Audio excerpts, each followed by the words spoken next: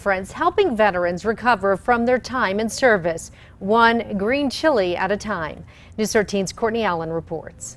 Ricardo Victorino finds his peace. Got some pretty big ones. Picking green chili at Fresh Possibilities Farm in Peña Blanca. I love it. Peaceful, quiet, what's not to love? But that peace was not easy to come by. Before I started farming, my PTSD was pretty bad. Anger, guilt. I think a lot of us go through the survivor's guilt. That has a lot to do with not understanding why we're here. The Marine Corps and Army veteran is one of about a dozen veterans Robert and Monica Pizzana have hired on their acre-and-a-half farm. Monica started the farm 3 years ago after seeing her husband Robert suffering from PTSD as well. She said, hey, let's do this and let's start it and let's help veterans, working with your hands, giving life instead of taking life. Not only does the farm benefit veterans, it benefits all of Sandoval County.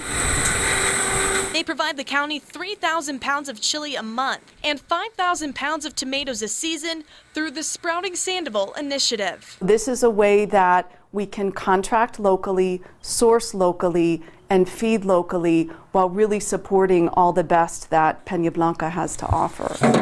While the work Victorino is doing is helping others, he says this farm is transforming him. For the grace of God, I'm changed, I'm new, better, peaceful. Courtney Allen, KRQE, News 13. Victorino has been at the farm for 3 years. He now plans to go to Bible school and help other veterans get into farming.